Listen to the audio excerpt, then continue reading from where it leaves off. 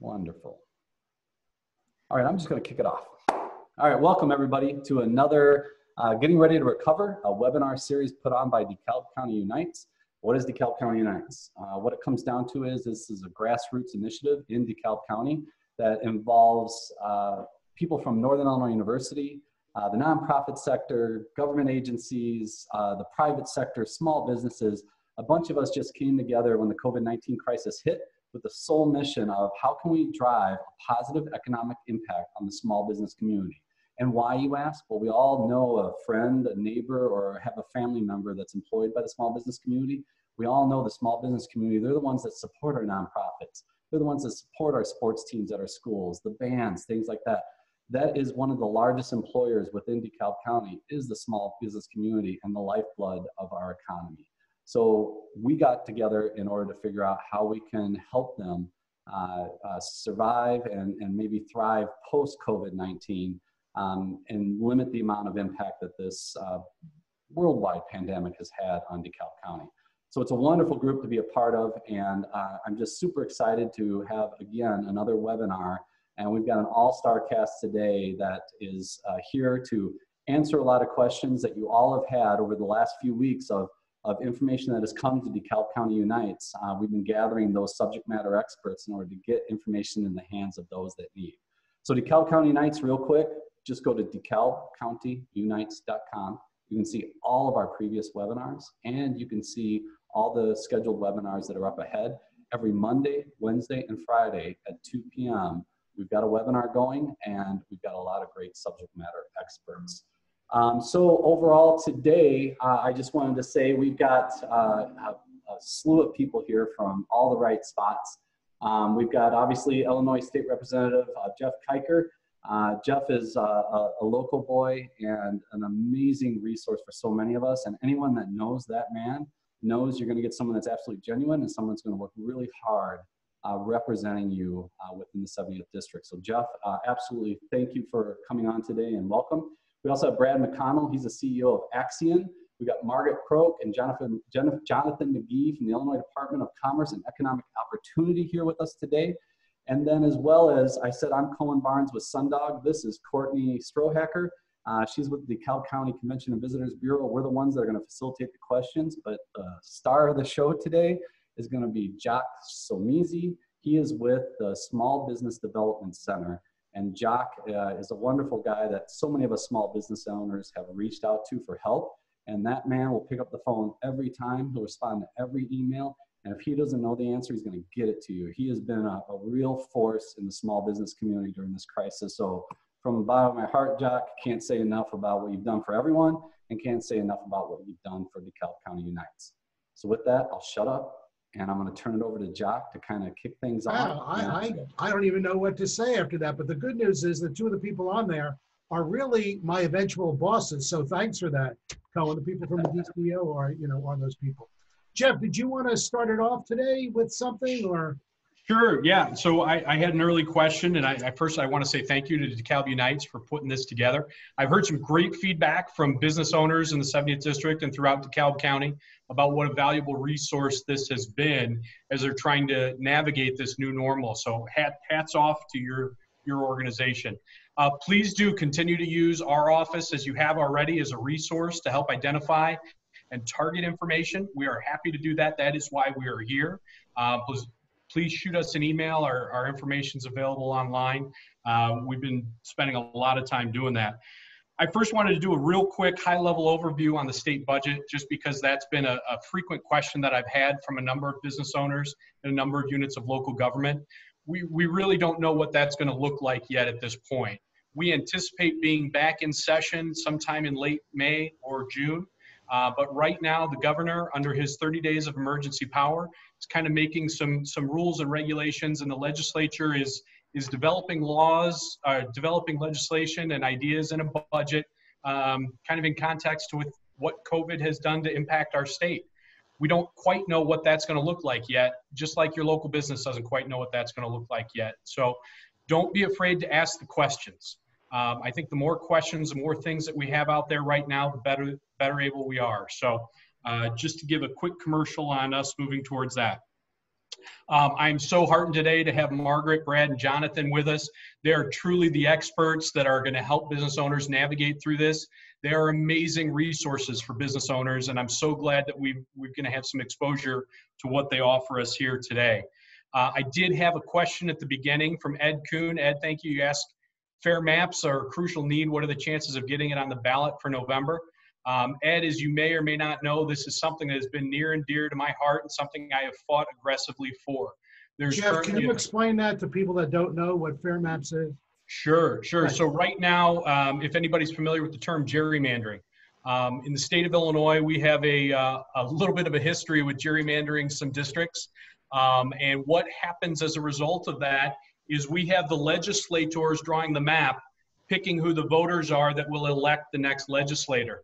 My feeling is the voters should decide who their elector is, and we should be more similar to what they have in Iowa, where they set up a map based on geographic boundaries for government units. So they try to keep a whole county together. They try to keep a whole city together. So it's not split down the middle into smaller and smaller parts that have less and less influence. There have been a number. Go ahead, Cohen. Oh, no, finish. There have been a number of efforts over the past number of years. I think the last effort, we had 563,000 Illinoisans sign a petition asking for fair maps to be on the ballot. And that's what we've been seeking. It's a bipartisan request. You see it throughout not only the state of Illinois, but the country, where it has unduly impacted the ability of certain areas to have their voice heard in their legislative body. So circling back. Pardon my frankness on this, but yeah. Can we talk about the economics and today? For example, I just saw today for the first time that the treasurer of the state of Illinois has a program that banks have available to them, but I haven't seen anything from the borrower's end about how to apply for this. Not what Accion is doing, but I just saw this. Do you know anything about it? I haven't yet, but I'll defer to my peers. Ed, we can answer the rest of that question offline. Hey, real quick, Jock, we had a slew of people come in after we got started, and I just wanted to make it clear, if anyone has a question, move the mouse down to the bottom of your screen, and you're going to see the Q&A button. Please type in your question there. I saw Diane, you were raising your hand. Just type in your question right there, and we'll make sure that we get it to Jock so we can get it answered. Go ahead, Jock. And Jeff, I didn't mean to cut you off, but there's just November. Let's hope we survive until November, I guess is what it's going to be.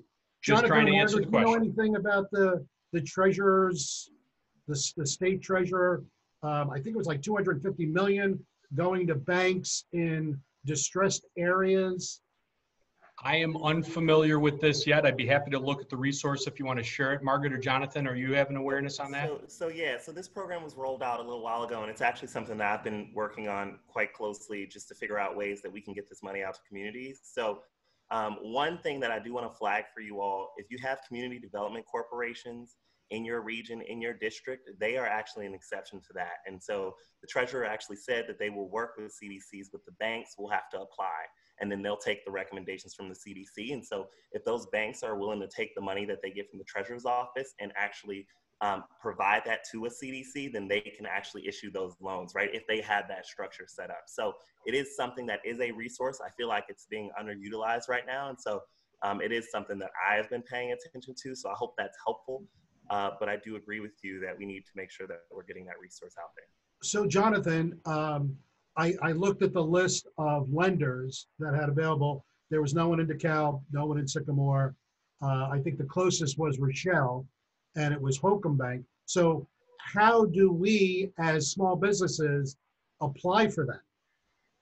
So the banks have to actually apply. And so I think the tough part is if someone's not on that list, encouraging the financial institutions to actually apply for the program. So okay. I think encouraging lenders in your region to reach out to the treasurer's office would be a good first step. And then, like I said before, if you know of any community development corporations, I know they have banks within their auspices that may be people who are eligible for that program as well. So I would just encourage them, the banks and the financial institutions, to reach out to the treasurer to become a part of that. And if they're eligible, then they can then make those resources available to you. Okay, so let's pretend that we're Holcomb Bank in Rochelle, because I know that they're one of them. How do I, as a small business then, apply specifically for that kind of loan?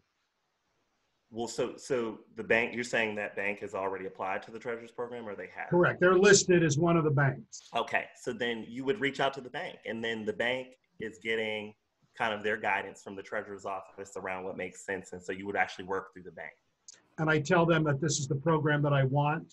This is the program that you want to apply for and be eligible for, and so really it's the bank getting the money from the Treasurer's office. Like, you would work directly with financial institution. John, we've got Kimberly asking, can someone provide a little background information on this program? Because I think some of us are not understanding exactly what program you're referring to.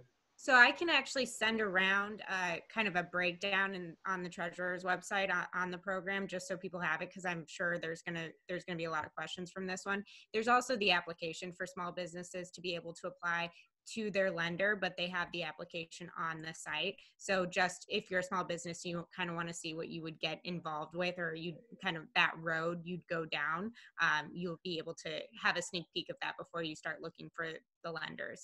Courtney, would you like me to share that with you, or if I put it in the Q&A box, will everyone be able to see that? How about both? Share it with Courtney, and then we'll send it out to all the people on this webinar. But if you could put it in the Q&A box, we'll make that answered so everyone can see that as well. Wonderful. Jonathan, how long has this been around? It kind of rolled out right when all of the programs came out. And so I feel like at the time, it was a bunch of folks kind of looking at what made sense between EIDL and then our programs at DCEO. And so it probably got looked over just because we were all kind of looking for resources at that time. And so, you know, as Team Red, we've actually been working with some banks and regions to try and take advantage of this. So it's been around just as long as the other programs have as well. So let me put a plug in for Brad, because, you know, Brad does this kind of lending every single day. Brad, any word, is the state money going to dry up pretty soon? Dry up? No. But is it very, very popular? Yes. So I want to be as clear as I can be about that. And I'm thankful to the partnership with Margaret, Jonathan, all of DCEO, the whole of the state, in trying to stand up essentially overnight an emergency loan program that gets capital in the hands of small businesses throughout the state as fast as possible in a uniform way that has clear criteria that everybody can follow. So Brad, what's this called for the people that don't know? Yeah, so the Illinois State Business Emergency Loan Program, the application for which you can access on the DCEO site. Margaret and Jonathan, feel free to sort of explain that sort of the location of the webpage as you wish clearly. But just know that we are actively taking applications. We are processing them quickly and trying to get funding out as fast as possible on a daily basis. Okay. So do you see, and why don't you just tell us a little bit more about Accion, about what they do besides just this? Because you have other programs that aren't, quote, sanctioned by the state, correct? Well, we're friends with the state, so everything we do is sanctioned by the state, but yes, I understand what you're saying. So Accion serving Indiana and Illinois, that's the organization. We are a mission-driven nonprofit that helps neighborhood entrepreneurs grow.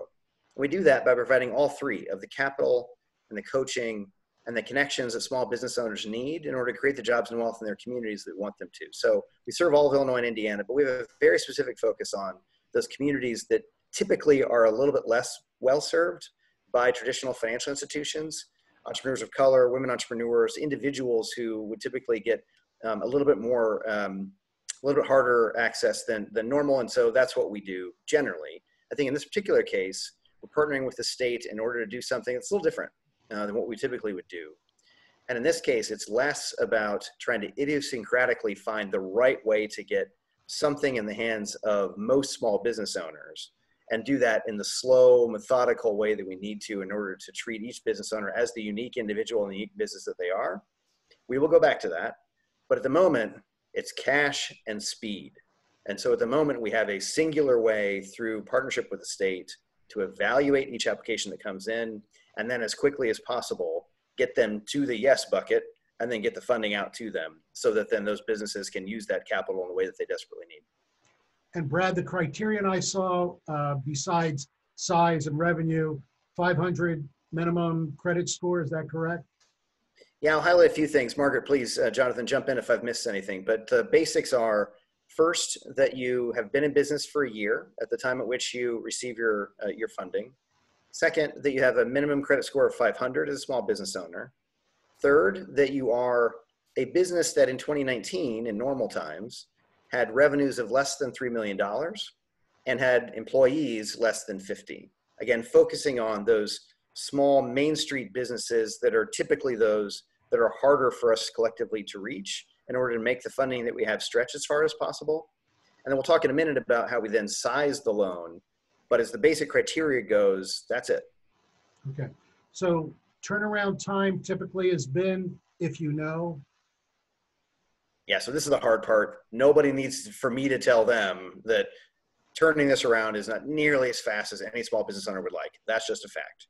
The amount of demand that we have is far in excess of the supply of the capital that we have or the people that we have to process in the way that we normally would. Okay, so stipulated. That's true for every single program that's been launched in the midst of the emergency, given the crisis that we're facing. However, I will say that our objective is that once we reach your application in the queue, that we then find that day everything that we need to ask you for that you didn't put into the original application. This is the required business bank statements that we need in order to size your application, whatever else we might be lacking in what you originally provided for us. And that then once we're working with you, we will turn that around as fast as you can give us that documentation so we can move you to closing and to funding as quickly as possible. So once you get to that point, you're looking at a 2 to 3 day window in order for us to finish the application, provided you can respond. And then after that, it's another subsequent 2 to 3 days for us to initiate the funding and get that funding out the door. Now, all of that is, again, with 2 huge caveats, just to set everybody's expectations well here. One is that the queue is very, very, very long.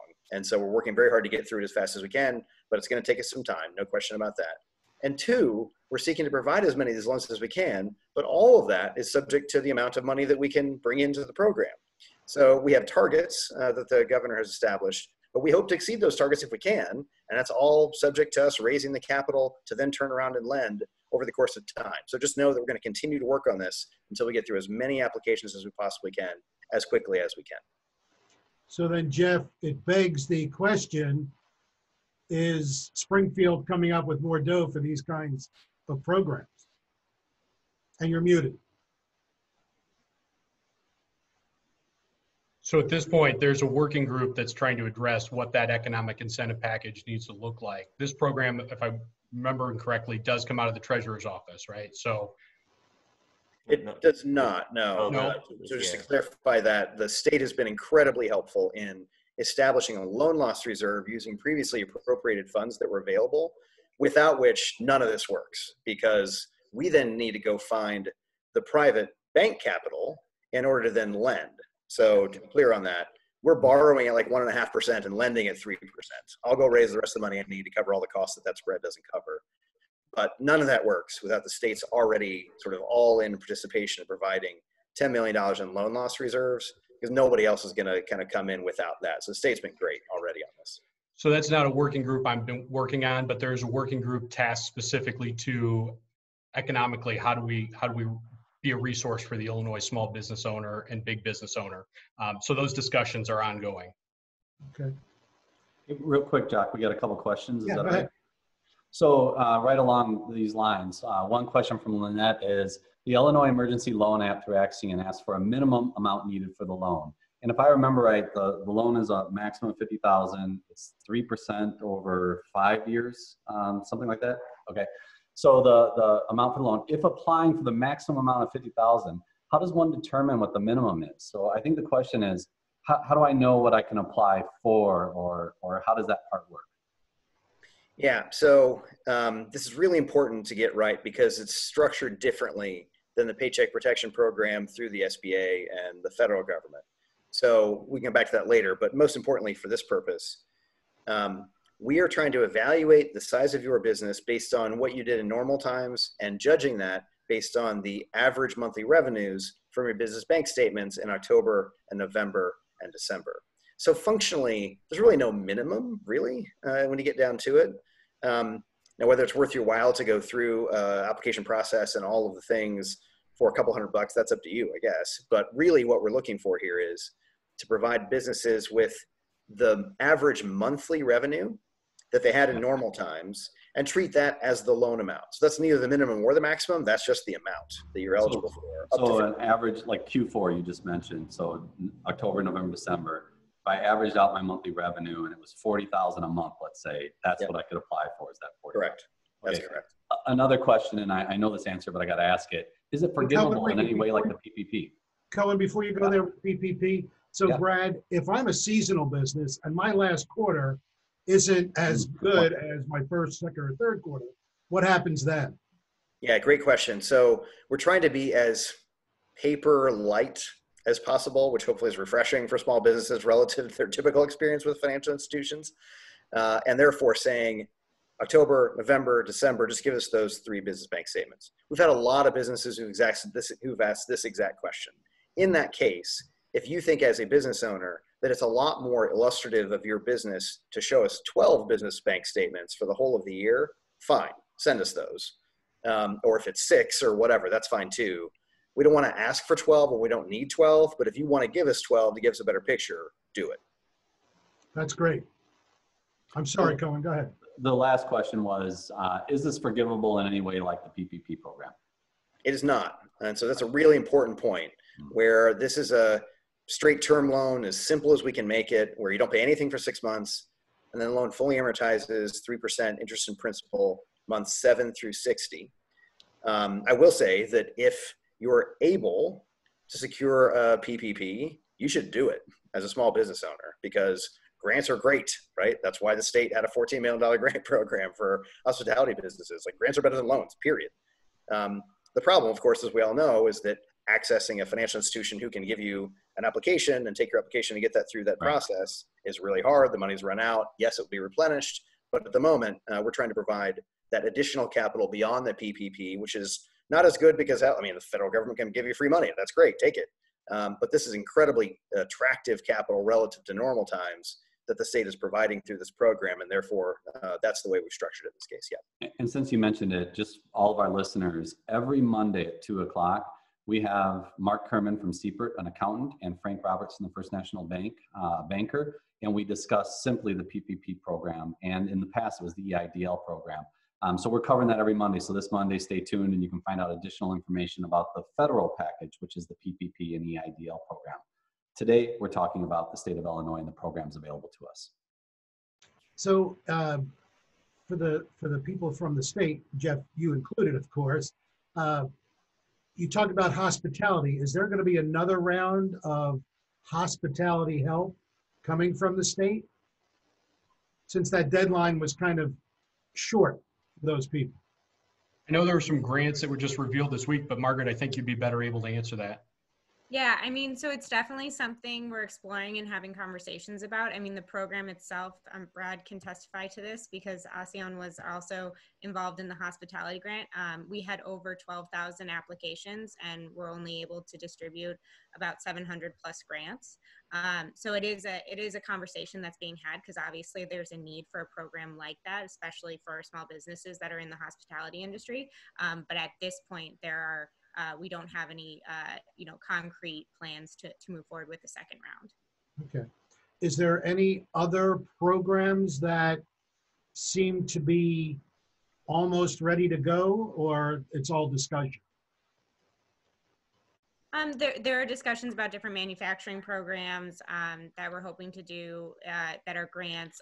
We're still doing capital grants. IDOT is still doing capital grants as well. So those programs, the programs that we've had for businesses still exist. Also our, incentives and everything like that. But at this moment, any new programs are still in kind of a discussion phase. Okay. And I want to dovetail in on that. I think kudos to the governor and the federal level at really getting some quick aid and opportunity programs deployed right when this started to hit. I mean, I don't know that there have been many other times where we've had so many great government programs that have just rolled out all of a sudden. And I enjoy that they were falling forward on being just getting it out there. And now we're seeing where those shortfalls are. So a lot of what we're going to be able to do is going to be dependent not only on what our budget's going to look like when we talk in June, but also what that federal package is going to look like that they're still crafting a fourth generation for right now in DC. Yeah. And Jeff, you're right. I mean, it's only been 17, 18 days since this whole thing was rolled out. I know the SBA had said that the amount of loan applications that they've gotten in 4 weeks or 3 weeks is 14 years worth of what they had recently. So yeah, that's got to be kind of tough.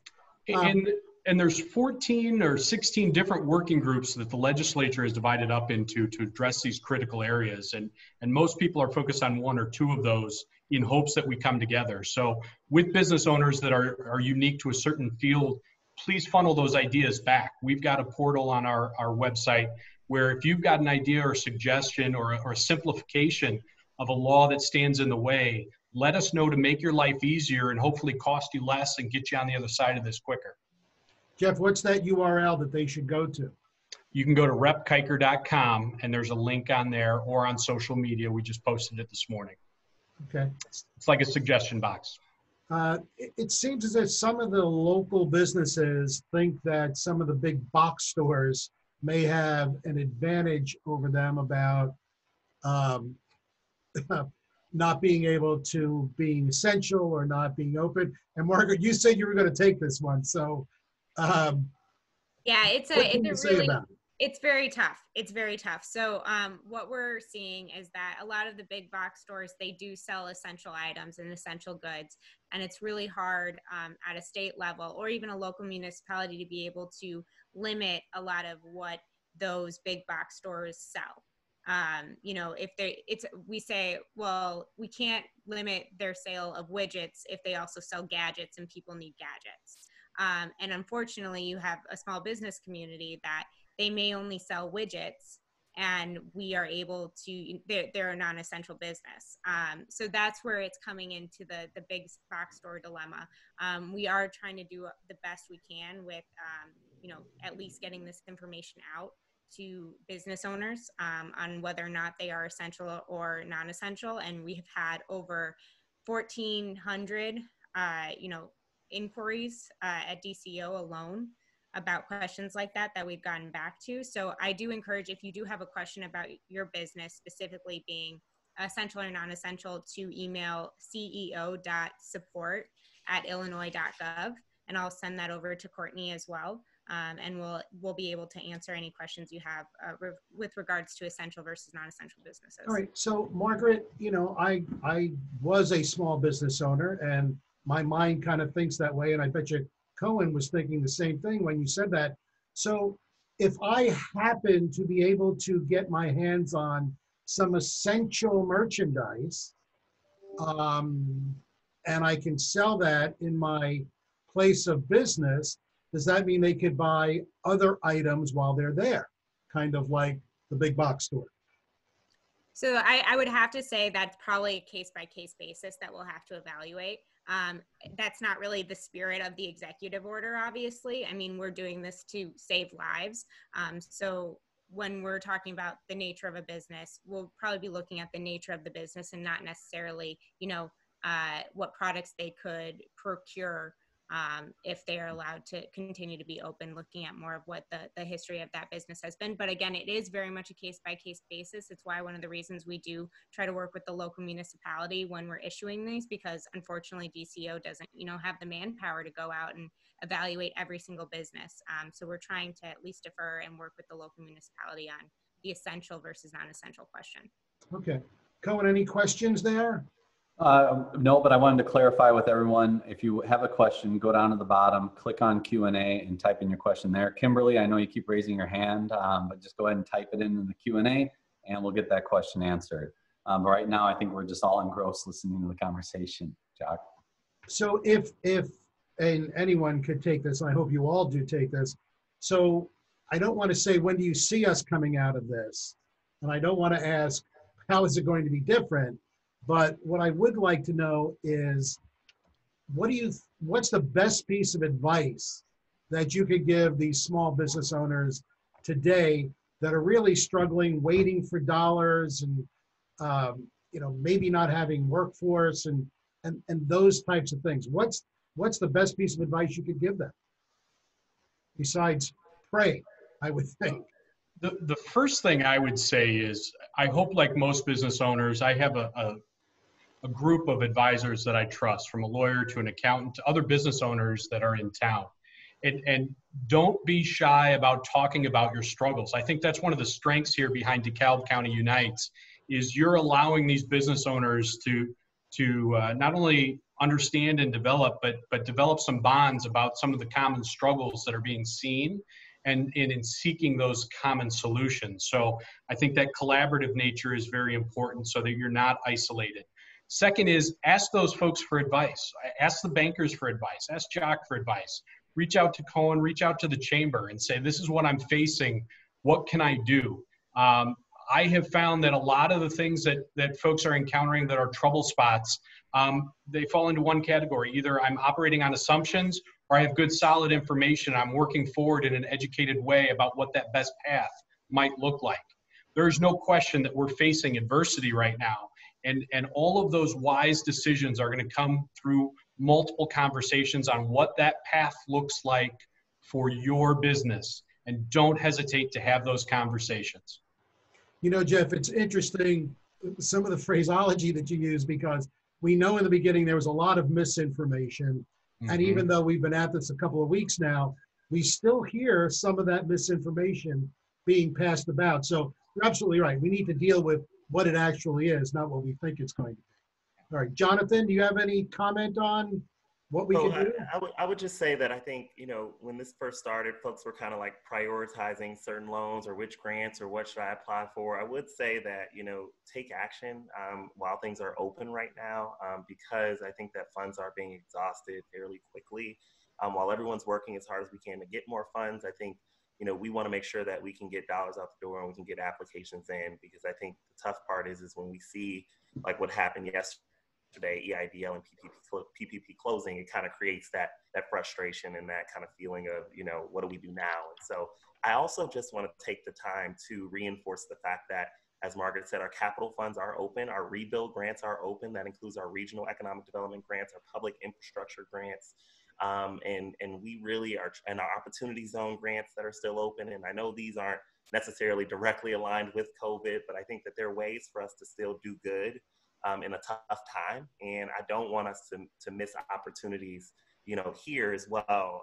And so I just want to make sure that, you know, we are doing our best. I have a regional economic development team that's committed to working with businesses in your region. And so anything you need, you can reach out directly to me or my team, but we are committed at DCEO to doing our best to continue to retain our businesses, grow our businesses, and attract new businesses, as well as get folks back to work. I will also say our workforce development team is working on putting out grants to help upskill workers. I do want to make sure that we are doing the best we can to make sure displaced workers are getting opportunities to get jobs. And so, you know, that's kind of what we've been focused on at DCEO. And so I don't want to miss that, because I think it's important that we do that as well. So whatever we can do to continue to alleviate some of this, we will, but I do want to make sure we're paying attention to that. So Jonathan, you know, thank you for that. How soon, or I mean, how will some of these businesses qualify for those different programs that you just mentioned? And if so, how quickly will they get dollars into the bank?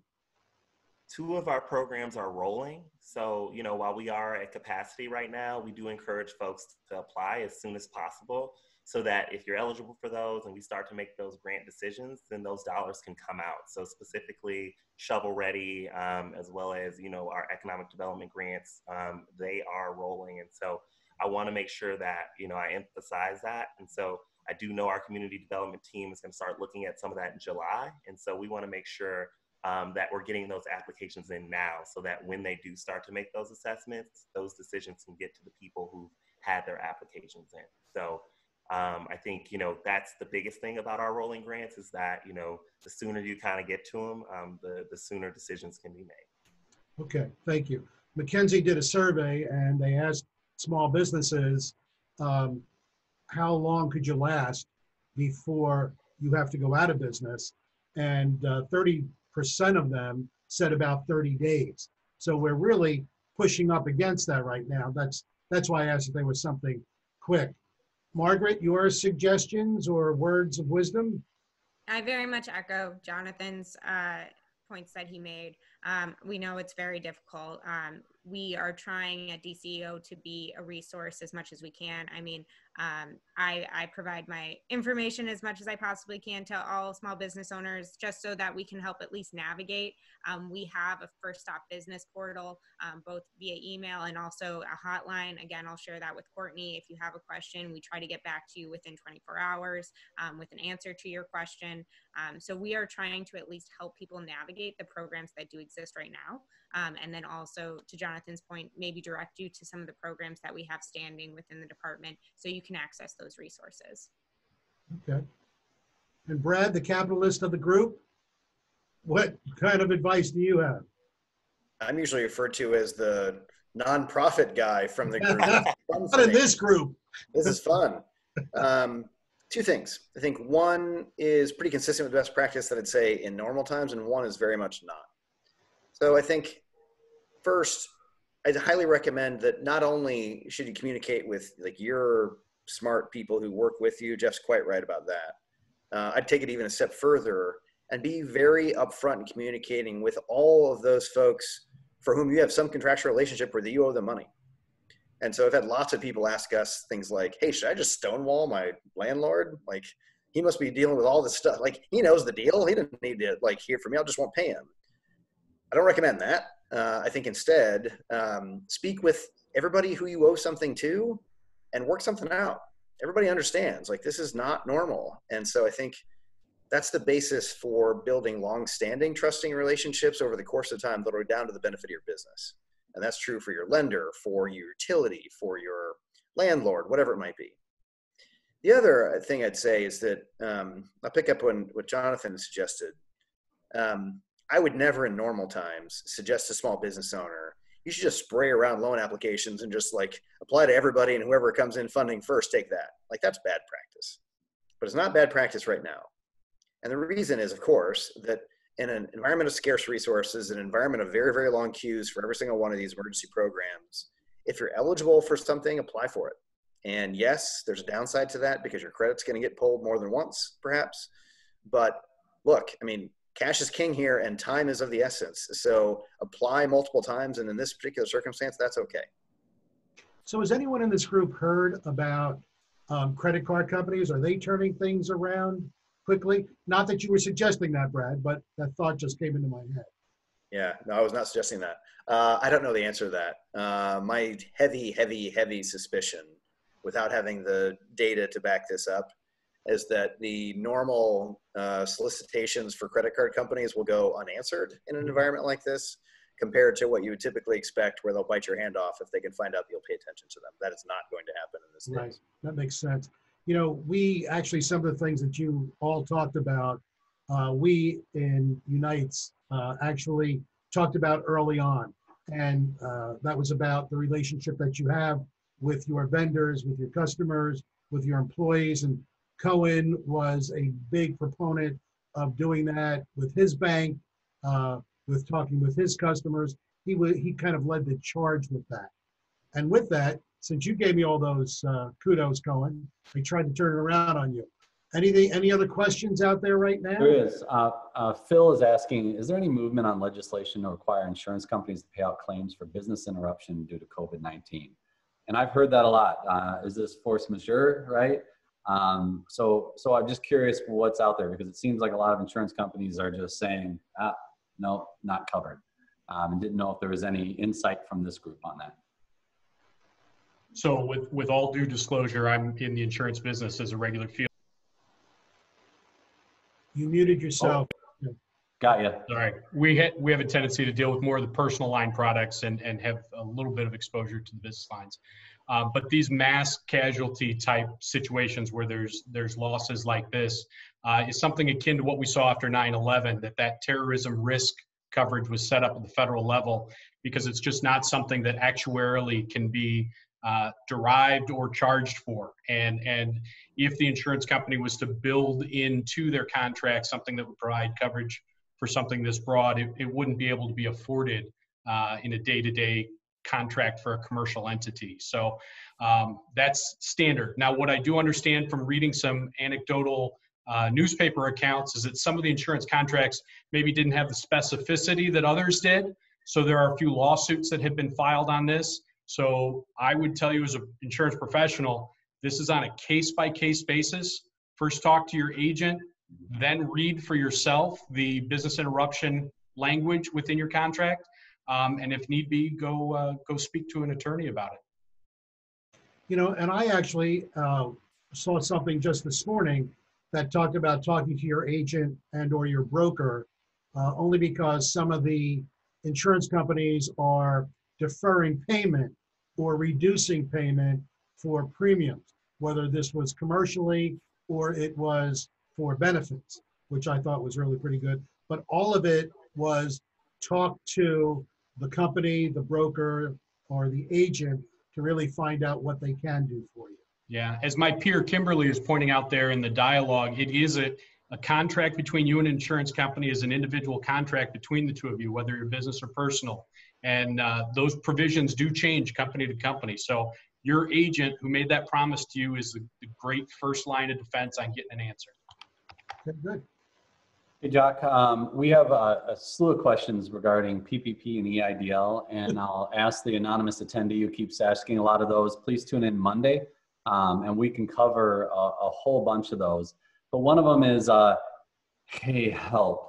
Who do I ask for help? I'm confused. There's so many options, all that. If you go to DeKalbCountyUnites.com, you're going to see some of us have set up office hours where we'll actually schedule a time with you and just go over it. My phone number is 815-991-2402. Call me. If I don't pick up, just leave me a message. I'll call you back. I'll share everything I can with you.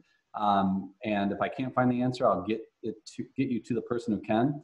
But we also have Jock Somizi. And Jock, is it email that's best for them to reach out to you as well?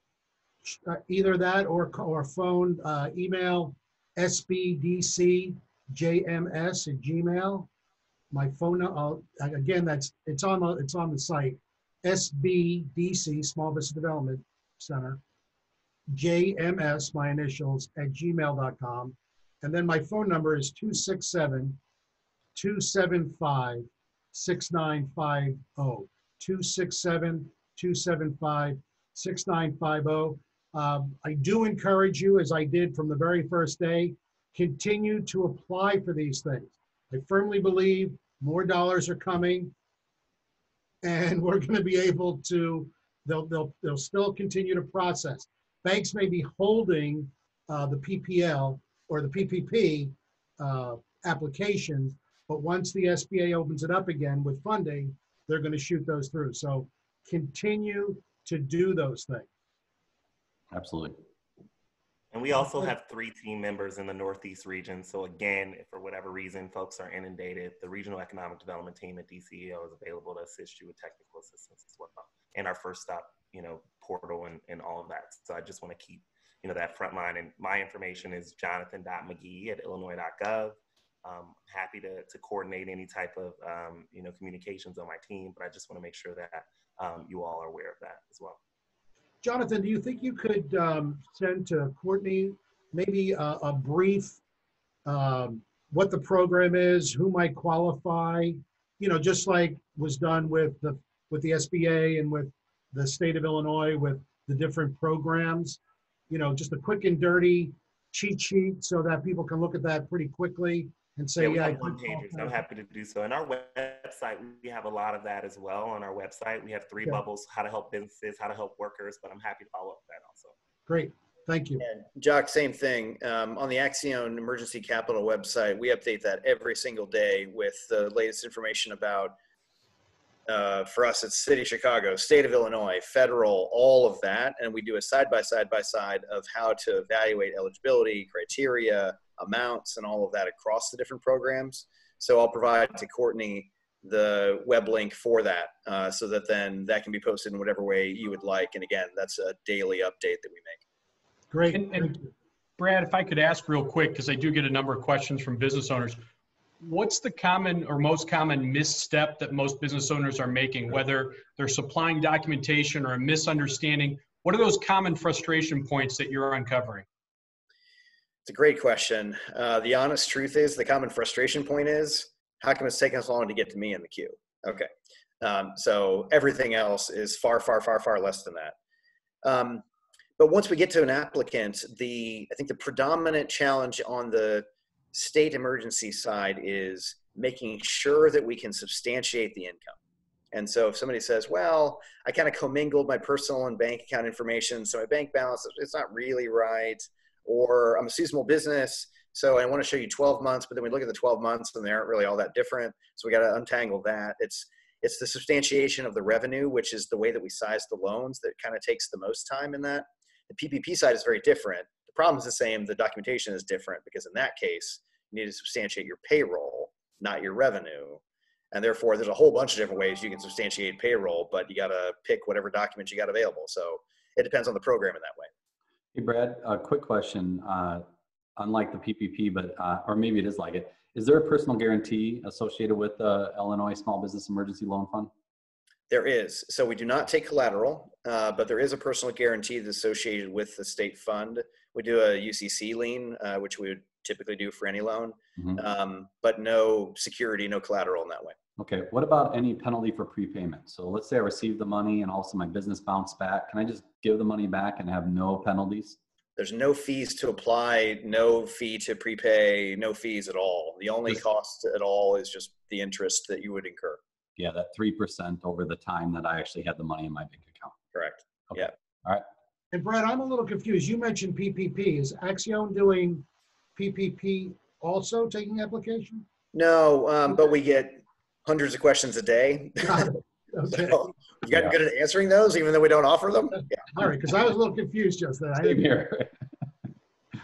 We're doing both the City of Chicago program and the State of Illinois program, and spending most of our time, frankly, on the State of Illinois program, which is relevant here. But you can just imagine we get something like 700 questions a day on average from borrowers just looking for help. And so we're trying to answer all of them regardless of what the subject matter is. Right. Okay. Any other questions, Colin? No, no, not overall that we would address on this, but there's a couple that I'll definitely filter on to Jeff after. I do want to ask Brad one more question if I can, Brad. You know, we see what's going on in DeKalb County. Do you see any other neat community-based solutions that you're seeing in other areas that you're working in? Some innovative ways to overcome challenges? Great question.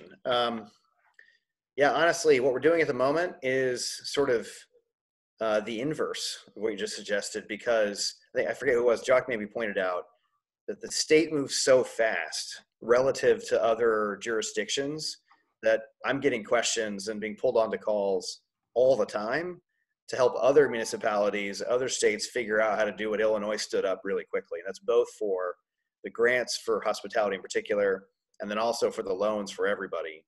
And so the one thing I will say though is that as we're thinking about just as creatively as possible to think, how can we get as much capital from where it sits to where it's needed as creatively and as fast as we can?